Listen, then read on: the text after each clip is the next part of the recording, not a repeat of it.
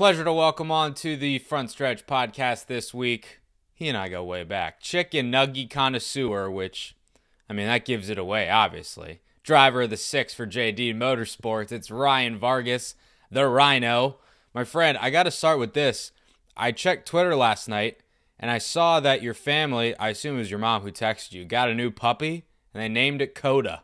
First of all, I like the strategy of naming your dogs racetracks. That's good. I like that. And second of all, Coda is just adorable. I cannot wait to meet him.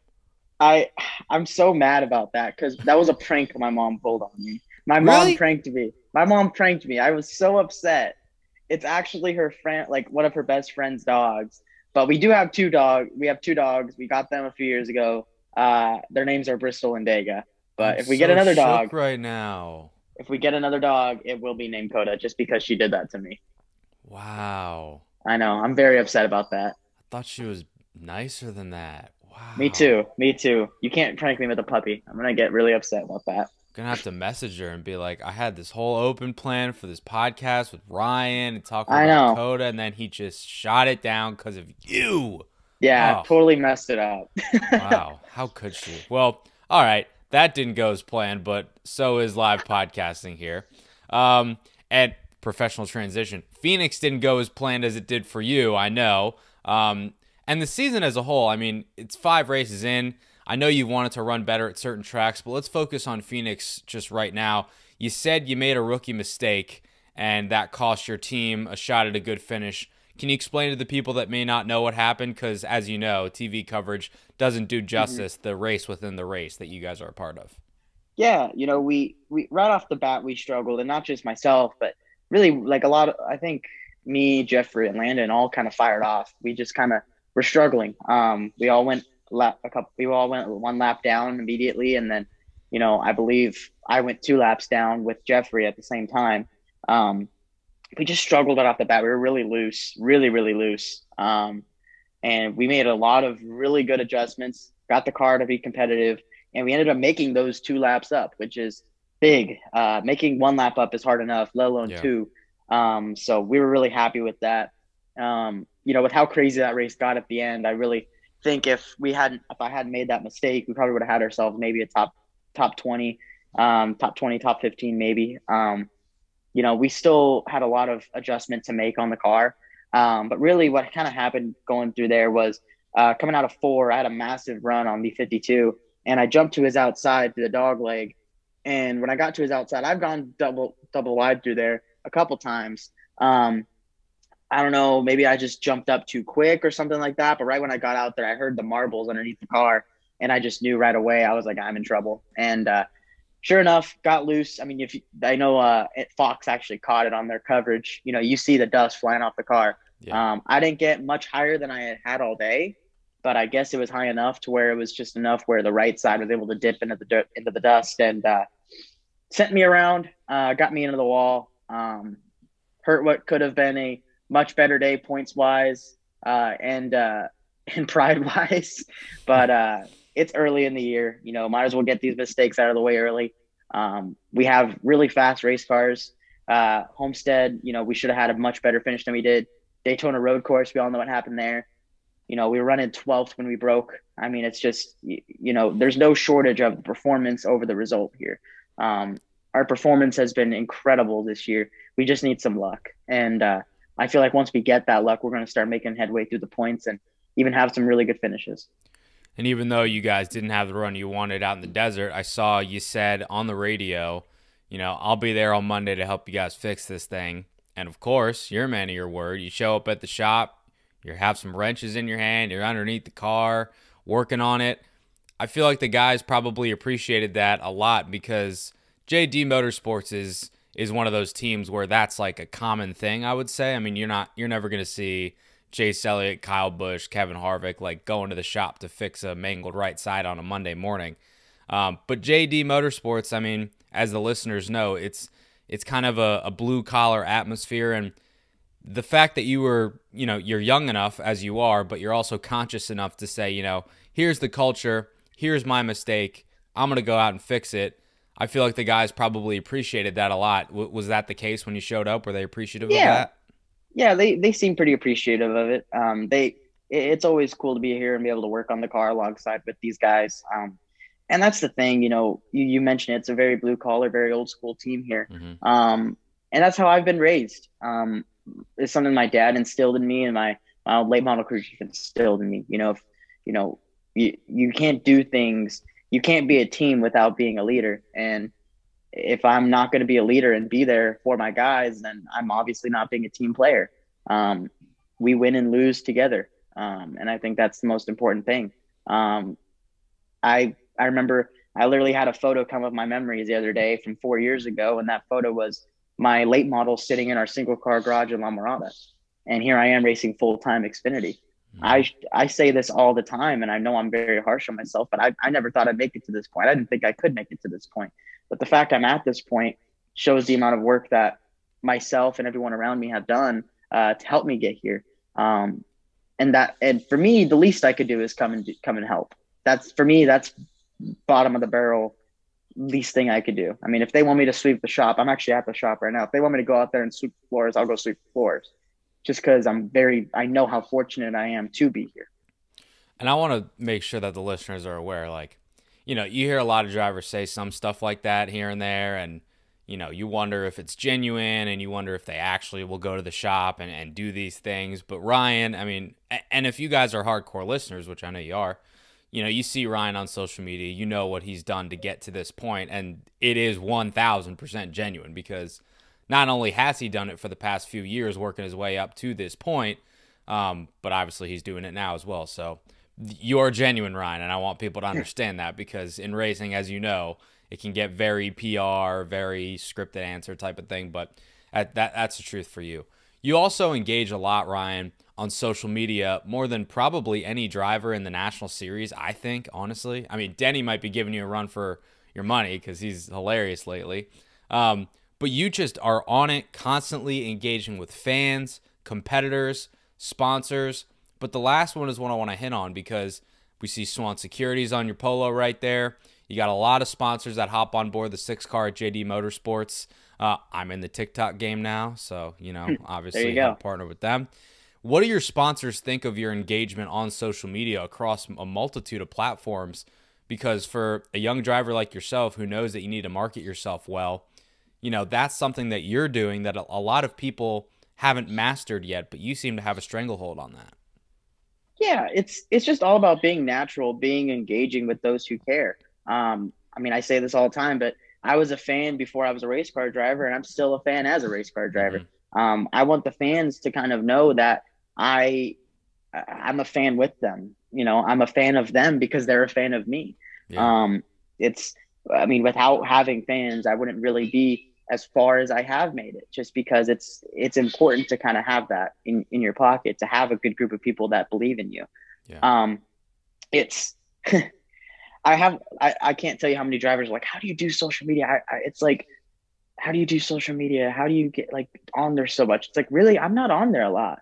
I'm just on there. When I'm on there, I have fun. Like, I don't go there. I don't go there. I'm like, okay, I have to make X posts or X tweets or X Yeah. TikToks. It's like, I'm not going to force a post out if I don't want to if I don't It's want to just make it. organic. Yeah. I just want to do it. Now I'll have a few posts here and there that I know I have to do, but other than that, if I'm on Twitter and I'm rattling off some random stuff about chicken nuggets or birds not being real, I'm gonna rattle it out. And it's just because that's who I am. I That's like what you having do. fun. It's not you can't take yourself too seriously in this sport. The Hmm. minute you do that, the minute you lose grasp of reality. I I've had to work to get to this point where I'm not a funded race car, very well funded race car driver. I'm not a big last name.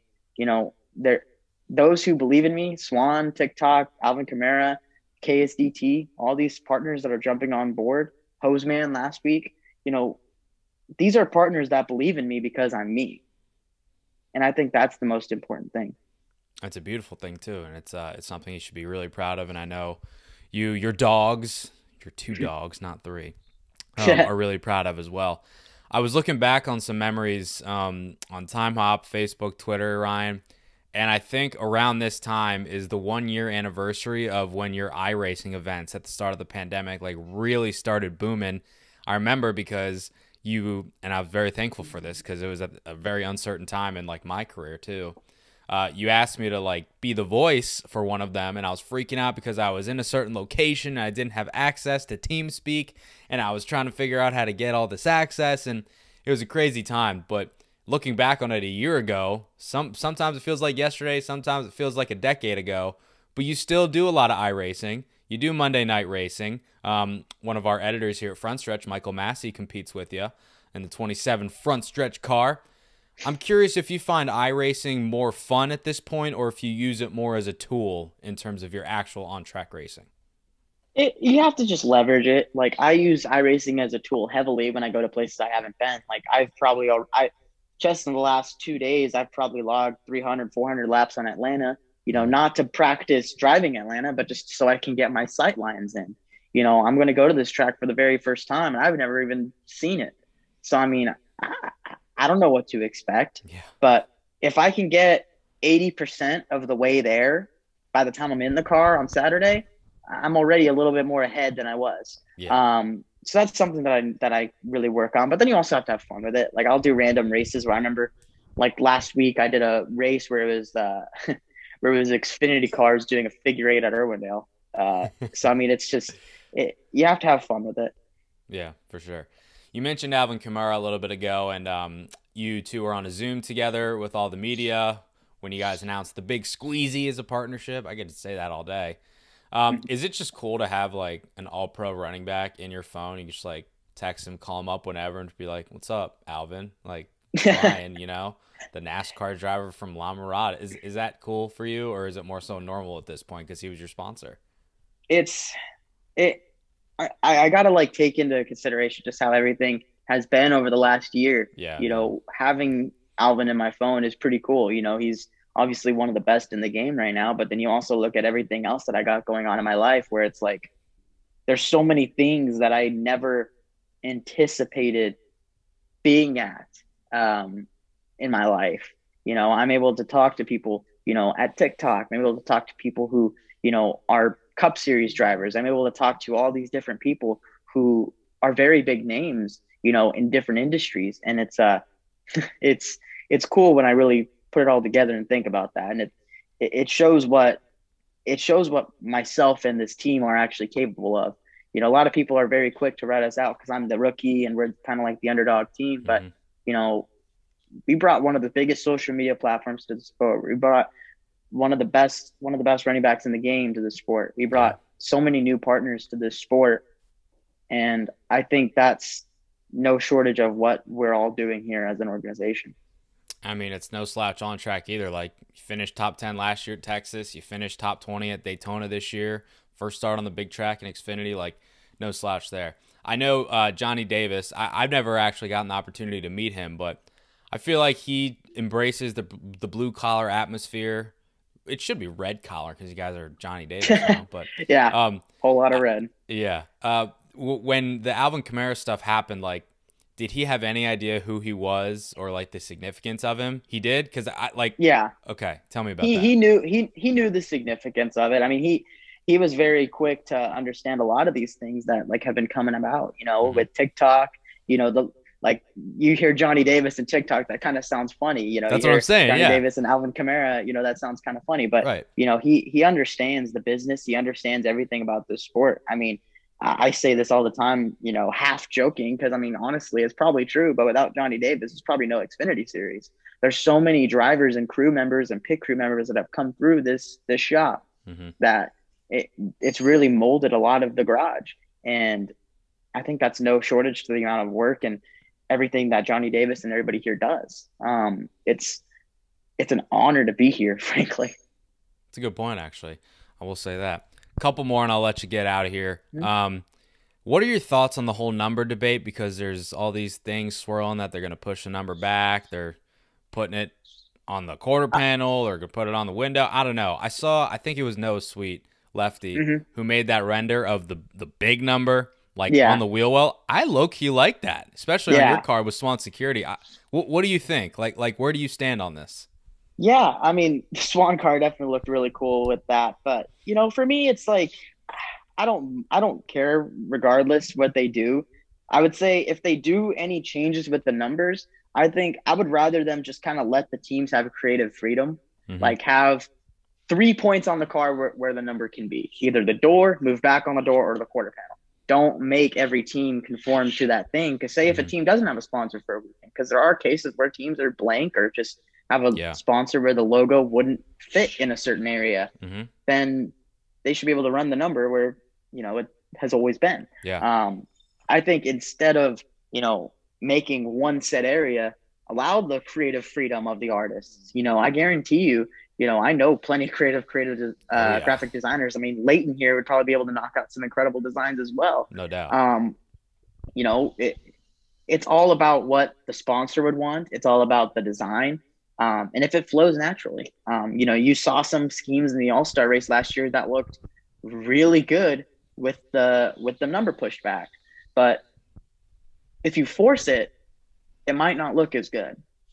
Yeah, I agree with that. I think if you give designers the freedom and the teams who work with the designers creative freedom, I like your idea of like three distinct spots and just give them the reins and let them do whatever they want. I think that would Yep. probably be the best thing because, sometimes, teams will say, yeah, sponsors want more, but we don't want to give it to them. So, like, they'll Yeah. keep it on the door. So, who knows? I saw you tweet this morning that you're excited to watch the Bristol Dirt Race. You're not competing in it, unfortunately, because Xfinity is Mm-hmm. not there for the dirt race this year. Trucks and Cup are, and the Bristol Dirt Nationals are going on right now. Two-parter. Are you jealous that you're not going to be able to compete in it? Did you want to compete in it in some form or fashion? And three, what are your thoughts on it? Like, you think this is a good idea? You think this is going to be a you-know-what show? Where do you land on it? Yeah. Yeah. I mean, we all know how the trucks race on dirt. It's, the big heavy stock cars. It's always an interesting race to watch them Yeah. get on dirt. As for the Cup Series, I'm interested. I mean, obviously everyone's a little skeptical going into it. I think for myself, watching from the sidelines, I'm excited to be on the sidelines to watch the first race. Mm-hmm. Um, However, if Marcus Lemonis over at Camping World wants to put me in a truck, I'm in it. Let's do it. I know some people, so we'll do it. I mean, that'd be fun. I mean, I'd love to do the truck race or something like that. I think one of the things I say, I put out, like you mentioned, I put out a tweet this morning, kind of talking about the buzz around it. Like whether you like it or you hate it, you can't deny the amount of buzz it's generated in the industry, not just in NASCAR, but For in the sure. racing world in general. Um, Sports. I mean, yeah, in sports, really. I mean, I saw Forbes put out an article about it. I mean, it's something that has kind of shook a lot of the norm as to what people view NASCAR as. And you see, sprint car and big block modified guys hopping in cup cars, which is insane. Yeah, that's something you don't hear, No. but it's happening. And I think it's going to be something that's, going to develop a lot of really cool storylines. And I think obviously the cream will rise to the top. I think you're going to see the bigger teams still do really good, but it's cool to see some teams, having these, big dirt racing names come in and try and race. Cause Mm-hmm. I mean, I know Rick Ware I believe it's Wyndham driving Yep. one of their Chris Wyndham. cars. Yep. Um, I mean, who's to say he won't go out there and run top 10? I Yeah. mean, it's going to be an interesting race for sure. And whether it's good or bad, I know a lot of people are going to be tuned in. Skeptical but excited. That's kind of where I'm Yeah. at right now. So Yeah. we'll see. Last thing for me. Wonder what your goals are for the season. If you set any preseason, if you've adjusted them 5 races into the year, because usually JD Motorsports you can aim in past years at least. Drivers have said top 20 finishes. That's about like where we should Mm-hmm. be finishing. Top 15s every now and then. If there's some attrition, maybe sneak out some top 10s, and who the hell knows? Maybe contend for a W. Where do you stand on that? And in 2021, is that kind of where you're aiming as well, where JD has been in the past? Yeah. I mean, I think I mean, we have no other reason not to be running the top 20. I myself, as a driver, have proven I can run there consistently. Without with just the bad luck, it's kind of taken us away from having that opportunity. But every race we've been in there, we've been up there, we've had the opportunity. Um, it just kind of comes down to finding the sponsors to make it happen. There's a lot of inventory that I still got to worry about, and I'm still hunting. I mean, yesterday I made a couple cold calls trying to get something for the upcoming weeks here. The sponsor hunt never ends. I think for me, the goals are, top 25 in points. I think that would be a really big goal. I think that'd be something that'd be really cool. Mhm. Um, you know, top 25 in points, rookie of the year, hopefully, knock on wood. Um, and then also just keep the fenders on the cars. I know last week at Phoenix was tough, um, but I've shown that I know when to admit I've made a mistake, and that was a mistake. And I want to continue learning and building upon what I know as a driver. I want to continue being a better driver, a better athlete, a better businessman because, this is my rookie year in Xfinity, and there's so many guys in the series right now who have been in the series for 10, 11, 12 years, Mhm. or who have been racing at the top levels of NASCAR for 10, 11, 12 years. Right. This is my first year. Um, so I have a lot to learn, and it's my first year with no practice or qualifying either. Yeah, it's So I'm nuts. going to all these places, really with really with a lot of the odds stacked against me. But I want to kind of prove a lot of people wrong and just run good, run clean. Again, keep the fenders on and just run all the laps. I think that's a reasonable goal. Proving the haters wrong, getting some top 20s, top 25 in points, eating some chicken nuggies, Yeah, iRacing on Monday nights. You know where to find him. Ryan Vargas, the Rhino himself. Appreciate your time today, man. I know it's a busy time for you getting prepped for Atlanta, but we're looking forward to seeing what you got this weekend and for the rest of the year. sounds good. Thank you. I appreciate you having me.